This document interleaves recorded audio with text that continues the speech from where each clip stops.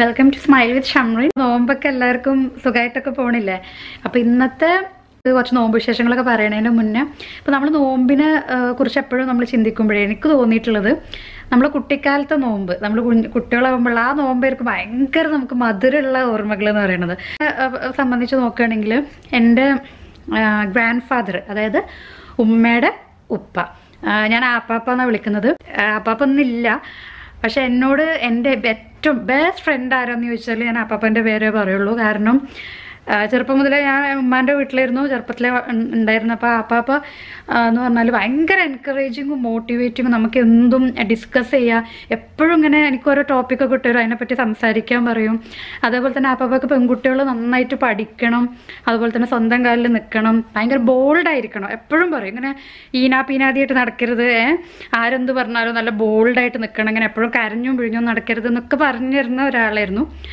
അപ്പോൾ ശരിക്കും പറഞ്ഞാൽ ആപ്പാപ്പാനെ അതൊക്കെ ആലോചിക്കുമ്പോൾ ഞാൻ ചെറിയ കുട്ടിയാകുമ്പോൾ ഇന്നത്തെ പോലെ തന്നെ അന്നും എനിക്ക് രാവിലെ എണീക്കാൻ ഭയങ്കര മടിയാണ്. അപ്പോൾ നമ്മൾ ഈ നോമ്പിന് അത്താഴത്തിന് എണീക്കുമല്ലോ, ഒരു വെളുപ്പിന് 4 മണിക്ക് സുബൈൻ്റെ മുന്നേ അത്താഴത്തിന് എണീക്കുമ്പോൾ ആപ്പാപ്പയാണ് വിളിച്ച് എണീപ്പിക്കുക. അപ്പോൾ നമ്മൾ അത്താഴത്തിന് കുട്ടികൾക്കൊക്കെ ഭക്ഷണമൊക്കെ കഴിക്കാൻ ഭയങ്കര മടിയായിരിക്കും, കാരണം വെളുപ്പിന് 4 മണിയല്ലേ. അപ്പോൾ ആപ്പാപ്പ ഒരു മധുരമുള്ള ചോറ്, അതായത് ചോറിൽ നെയ്യും പഞ്ചസാരയും അതേപോലെ തന്നെ ചെറുപഴം, ഞങ്ങളെ നാട്ടിലൊക്കെ മഞ്ചേരിയിലൊക്കെ ഞങ്ങൾ അതിനെ മൈസൂർ പഴം എന്ന് പറയും, അതൊക്കെ കൂട്ടിയിട്ട് ഉരുളയാക്കിയിട്ട് തരും. അതേപോലെ തന്നെ ആപ്പാപ്പ നമ്മൾ നോമ്പിൻ്റെ നെയ്യത്തുണ്ടല്ലോ, അത് ആപ്പാപ്പ നെയ്യത്ത് നമുക്ക് പറഞ്ഞുതരും. നമ്മൾ അതേപോലെ തന്നെ നെയ്യത്ത് വെക്കും, ആപ്പാപ്പൻ്റെ കൂടെ സുബഹിസ്കരിക്കും. പിന്നെ നമ്മൾ കസിൻസൊക്കെ ആയിട്ടുള്ള ഓർമ്മകൾ, ശരിക്കും പറഞ്ഞാൽ അന്നത്തെ ഇപ്പോഴും നോമ്പ് എന്ന് പറയുമ്പോൾ ശരിക്കും മനസ്സൊക്കെ ഓടിയെത്തുന്നത് അതൊക്കെയായിരിക്കും. ഇവിടുത്തെ നോമ്പിനെ പറ്റി പറയുകയാണെങ്കിൽ നമ്മൾ ഈ നനച്ചുളിപ്പണി എന്ന് പറയില്ല, ഞങ്ങൾ മലപ്പുറത്തൊക്കെ അതായത് നോമ്പിന് മുന്നുള്ള ക്ലീനിങ്ങിന്. അപ്പം നമ്മൾ പുറം പണിയൊക്കെ കഴിഞ്ഞു. അപ്പം ഇന്ന് ഞങ്ങളെല്ലാവരും കൂടെ ഞാനും അനക്കാക്കൊക്കെ കൂടെ മുകളിൽ കുറച്ച് ഏരിയ പൊടിയൊക്കെ തട്ടി ക്ലീനാക്കി ചെറിയ റീഅറേഞ്ച്മെൻ്റ് ഒക്കെ നടത്തി. അതേപോലെ തന്നെ ദിവ്യയുടെ കോട്ട്, അവൾ കുട്ടിയൊക്കെ കിടന്ന് അവളെ തൊട്ടിലുണ്ട്, ഇപ്പോൾ അവളത് യൂസ് ചെയ്യുന്നില്ല. അപ്പോൾ ഞങ്ങൾ ബെഡ്റൂമിൽ നിന്ന് അത് ഇറക്കി അതൊരു സോഫയൊക്കെ ആയിട്ട് കൺവേർട്ട് ചെയ്തു. അപ്പോൾ ചെറിയ റീഅറേഞ്ച്മെൻറ്റ്സ് ഒക്കെ. അപ്പോൾ നമുക്കൊരു കുക്കിങ്ങിനുള്ള സമയമായി. ഇന്ന് ഞാൻ ഉണ്ടാക്കാൻ പോകുന്നത് ഒരു സ്വീറ്റ് ഡിഷും പിന്നെ ഒരു സേവറിയും.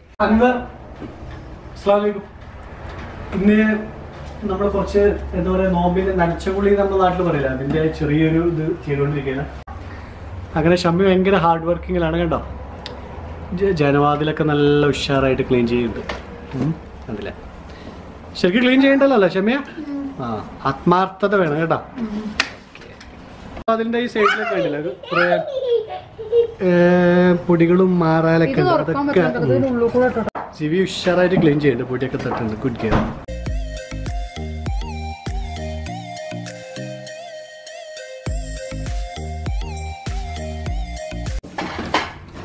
ഷമ്മി ശരിക്കും ക്ലീൻ ചെയ്യുന്ന ഒരു ആത്മാർത്ഥത കാണുന്നില്ല. ആത്മാർത്ഥത ഉണ്ടോ?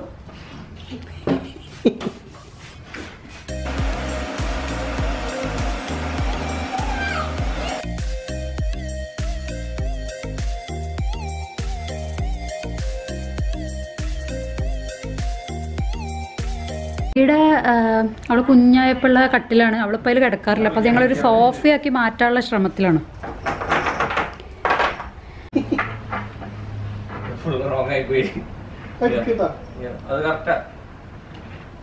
ടിവിയുടെ കോട്ട് നമ്മളൊരു സോഫയാക്കിയിട്ട് മാറ്റി. അവൾ കോട്ട് യൂസ് ചെയ്യലില്ല, അവളെ ബേബി കോട്ട് കണ്ടോ.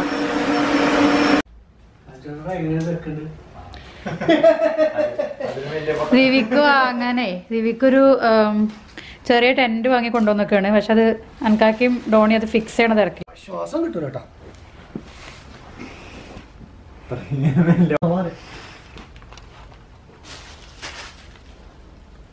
സ്പേഷ്യസ് ഒക്കെയാണ് അല്ലേ, സ്ഥലമുണ്ട്. ഡോണി അപ്പൊ ഇനി മുതൽ ഇതാണ് എന്റെ റൂം കേട്ടോ, വാടകയൊക്കെ കറക്റ്റായിട്ട് തരണേ. ഓക്കെ. ദിവ്യനെ സർപ്രൈസ് ചെയ്യാൻ വേണ്ടിയിട്ട് ദിവ്യൻ്റെ ടെൻറ്റും ചെറിയൊരു സോഫയും നമ്മളെ വീട്ടിൽ റെഡി ആയിക്കൊണ്ടിരിക്കുകയാണ്. ഡോണി ഉള്ളിൽ കയറാണ്. ഓ ഡോണിക്കൊക്കെ ഹാപ്പി അല്ലേ? ഇവിടെ കേട്ടാ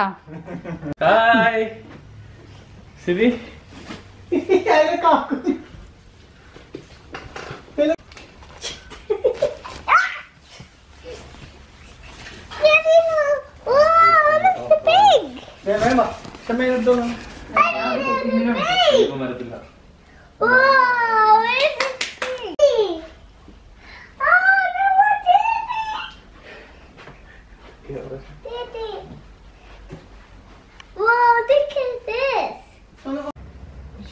അപ്പൊ നമ്മുടെ കോക്കനട്ട് ലഡു നമ്മൾ ഉണ്ടാക്കാൻ പോണ ഭയങ്കര എളുപ്പം അത് ഉണ്ടാക്കാൻ. ഇത് കണ്ടല്ലോ, ഇത് ഡെസിക്കേറ്റഡ് കോക്കനട്ട് ആണ്. ഇത് എല്ലാ കടയിലും വാങ്ങാൻ കിട്ടും. Desiccated coconut 2 cup desiccated coconut.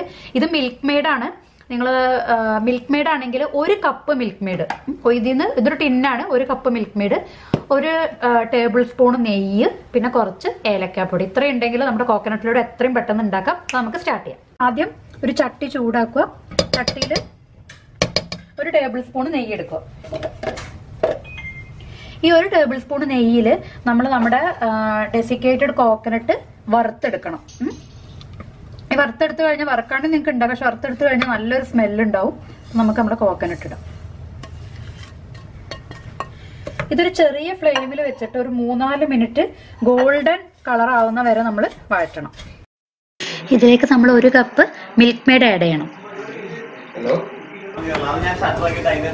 ഇനിയിപ്പോ നന്നായിട്ട് നമ്മൾ മിൽക്ക് മെയ്ഡ് ഇട്ടിട്ട് ഇത് വഴറ്റും. ഇപ്പൊ നമ്മളെ കൂട്ട് ഏകദേശം റെഡി ആയിട്ടുണ്ട്. ഇതിലേക്കൊരു 1/4 ടീസ്പൂണോളം ഏലക്കാപ്പൊടി ആഡ് ചെയ്യാം.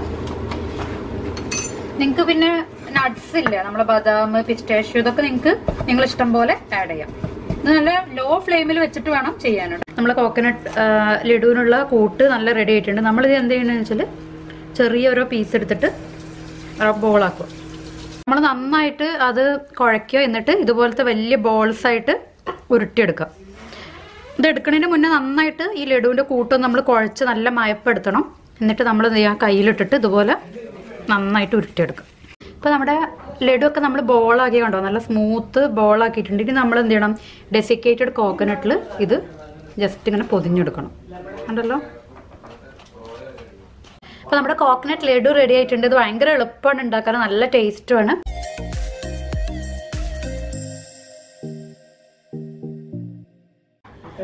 നമ്മളിനി ഉണ്ടാക്കാൻ പോണത് ഷവർമ ബ്രെഡ് പോക്കറ്റ് ആണ്. ഷവർമ എന്ന് കേട്ടിട്ട് നിങ്ങൾ പേടിക്കൊന്നും വേണ്ട. ഇത് വളരെ സിമ്പിൾ ആയിട്ടുള്ള ഭീകരണമൊന്നും അല്ല. ഇതിന് വേണ്ടതെന്ന് വെച്ചാൽ 4 ബ്രെഡ് വേണം. കണ്ടോ, 2 എണ്ണം നമ്മൾ ഇതേപോലെ ഒന്നിന്റെ മുകളിൽ ഒന്നായിട്ട് വെക്കുക. കണ്ടോ, ഇതുപോലെ എടുക്കുക. എന്നിട്ട് ഇതുപോലത്തെ എന്തെങ്കിലും ഒരു ബോട്ടിലിന്റെ ഒക്കെ അടപ്പ് എടുത്തിട്ട് നമ്മൾ ഇത് എന്ത് ചെയ്യണം, നന്നായിട്ട് പ്രസ് ചെയ്തിട്ട് കട്ട് ചെയ്തെടുക്കണം.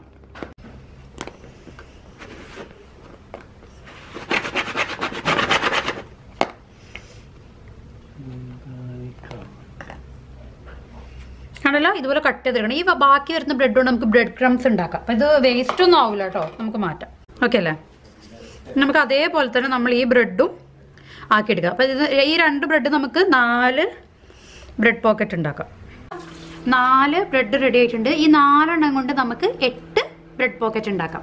ഓക്കെ, നമുക്കിനി ഷവർമക്കുള്ള ബ്രെഡ് പോക്കറ്റ്സ് എങ്ങനെ ഉണ്ടാക്കുന്നത് നോക്കാം. അപ്പോൾ നമ്മൾ ആദ്യം ചെയ്യേണ്ടത് 2 മുട്ടയുടെ വെള്ളയാണ്.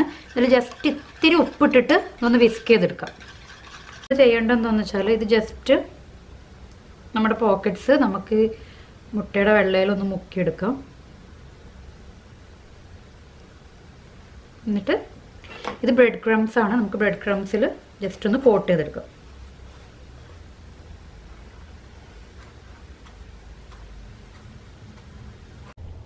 നമ്മുടെ ബ്രെഡ് പോക്കറ്റിലെ ബ്രെഡൊക്കെ നന്നായിട്ട് ബ്രെഡ് ക്രംസിൽ കോട്ട് ചെയ്ത് ഇപ്പം ഇനി നമുക്കിത് നന്നായിട്ട് ഫ്രൈ ചെയ്തെടുക്കണം. നമ്മളിത് ഡീപ്പ് ഫ്രൈ ചെയ്തെടുക്കണം. അതുകൊണ്ട് നന്നായിട്ട് ഓയിൽ വേണം. ഓയിൽ നന്നായിട്ട് ചൂട് ചെയ്ത് കഴിഞ്ഞാൽ ഈ ഓയിലിൽ മുക്കി തന്നെ ഇത് പൊരിച്ചെടുക്കും. ആയിട്ടുണ്ട് നമുക്കിത് ഇത് ബ്രെഡ് ആയതുകൊണ്ട് ഇതിന് പെട്ടെന്ന് ഇതിൻ്റെ മുരിഞ്ഞു വരും. അപ്പോൾ അത് ഒരു കളറ് മാറി നന്നായിട്ട് മാറി തുടങ്ങുമ്പോഴേക്കും ഇടണം. ഒത്തിരി കരിയരുത്. വന്നിട്ടുണ്ട്. ആദ്യം എന്ത് ചെയ്യണമെന്ന് വെച്ചാൽ കുറച്ച് ചിക്കൻ, ഇത്തിരി ഉപ്പും അതുപോലെ തന്നെ പെപ്പറും ഇട്ടിട്ട് വേവിച്ചെടുക്കുക. ഉപ്പും പെപ്പറും ഒരു നുള്ളു മഞ്ഞപ്പൊടി വേണമെങ്കിൽ ചേർക്കാം കേട്ടോ. ഇപ്പൊ ജസ്റ്റ് കുറച്ച് ചിക്കൻ ബ്രസ്റ്റ് പീസ് ഞാൻ വേവിക്കാൻ വെച്ചിരിക്കുകയാണ്. ഇത് വേവിച്ച് കഴിഞ്ഞാൽ നമ്മളിത് മിക്സിയിൽ ജസ്റ്റ് ഒരു ടൈം നമ്മളതൊന്ന് കറക്കിയെടുക്കണം. അല്ലെങ്കിൽ ഇതൊന്ന് പിച്ചി ഇടണം. ഇതിനു വേണ്ട ഫില്ലിങ് തയ്യാറാക്കാം. ഒരു 1/2 ക്യാപ്സിക്കം ചെറുതായിട്ട് അരിഞ്ഞത്, ഒരു 1/2 ഓണിയൻ ചെറുതായിട്ട് അരിഞ്ഞത്, ഒരു ചെറിയ കഷ്ണം വെള്ളരിക്ക, ക്യാരറ്റ്, ഇതൊക്കെ ചെറുതായിട്ട് അരിഞ്ഞത്, അതുപോലെ തന്നെ ഒരു 1/2 ലെമൺ പീസ്. നമ്മൾ എന്താ ചെയ്യേണ്ടതെന്ന് വെച്ചാൽ ഇതെല്ലാം ഒരു പാത്രത്തിലേക്ക് ഇടുക. ഇതിലേക്ക് നമ്മൾ പിച്ച് വെച്ചിരിക്കുന്നത് നമ്മുടെ ചിക്കൻ, നമ്മൾ നേരത്തെ വേവിച്ച ചിക്കൻ ജസ്റ്റ് ഒന്ന് ഷ്രെഡ് ചെയ്തതാണ്. ഇത് നന്നായിട്ട് മിക്സ് ചെയ്യാം. ഇതിലേക്ക് ഒരു ഇത്തിരി ലെമൺ ജ്യൂസ് ആഡ് ചെയ്യാം. കൂടെ എരിവിന് വേണ്ടിയിട്ട് നമ്മൾ പെപ്പറാണ് ആഡ് ചെയ്യണത്. അതുപോലെ തന്നെ സോൾട്ടും, ആവശ്യത്തിനുള്ള സോൾട്ട് നന്നായിട്ട് മിക്സ് ചെയ്യാം.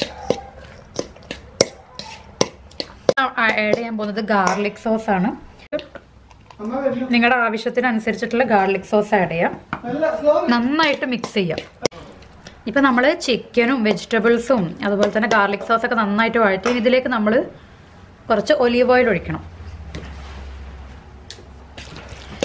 ഒലീവ് ഓയിൽ ഒഴിച്ചിട്ട് നന്നായിട്ട് മിക്സ് ചെയ്യാം. ഇതാണ് നമ്മുടെ ഫില്ലിങ്. നമ്മുടെ ഫില്ലിങ് റെഡി കണ്ടോ? ഇത്ര എളുപ്പം. ഞാൻ പറഞ്ഞില്ല ഭയങ്കര ഈസിയാണെന്ന്. ഇത് നമ്മുടെ ഈ ബ്രെഡ് പോക്കറ്റ്, നമ്മൾ ഈ ബ്രെഡ് എന്ത് ചെയ്യുക, ഹാഫ് എല്ലാം നമ്മൾ ഹാഫായിട്ട് മുറിക്കാം. നന്നായിട്ട് പ്രസ് ചെയ്ത് കൊടുക്കാം മിഡില്. ഹാഫായിട്ട് മുറിച്ചപ്പോൾ കണ്ടല്ലോ നല്ല അടിപൊളിയായിട്ട് വന്നിട്ടുണ്ട് നമ്മളെ ബ്രെഡ് പോക്കറ്റ്. കണ്ടോ? നോക്ക്. ഇത് നമുക്ക് ഇതിൻ്റെ ഉള്ളിലേക്ക് ഫില്ലിങ് കൊടുക്കാം. കണ്ടല്ലോ? നമ്മുടെ ഷവർമയുടെ കൂട്ട് നമ്മളിതിലേക്ക് ഫില്ല് ചെയ്യാൻ പോവാണ്.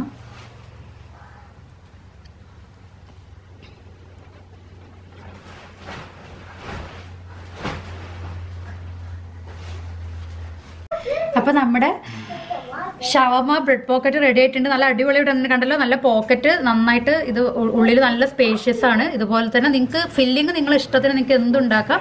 ഇത് നല്ല ഹെൽത്തി ആയിട്ടുള്ള വേർഷനാണ് ഈ ഫില്ലിങ്. കാരണം ഇതിൽ ഒലിവ് ഓയിൽ ഉണ്ട്, വെജിറ്റബിൾസ് ഒക്കെ നല്ല ഫ്രഷ് ആണ്, കുക്ക്ഡ് അല്ല.